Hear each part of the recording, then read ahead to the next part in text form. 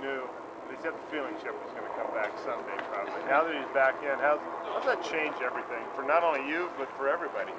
Well, I mean, for myself, you know, for the rest of the people, I should say, it's another a stronger competitor. You know, I think the Bico team will run well. I know they have good equipment. I won a championship in that equipment, so they should be strong. But I think that it's going to be up to Chip as to whether he can get that team working together. You know, just like any other sports team, motorsports are the same.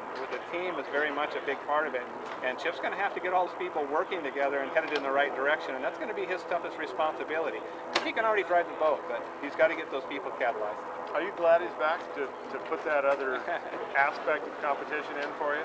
I'm glad to see Chip back.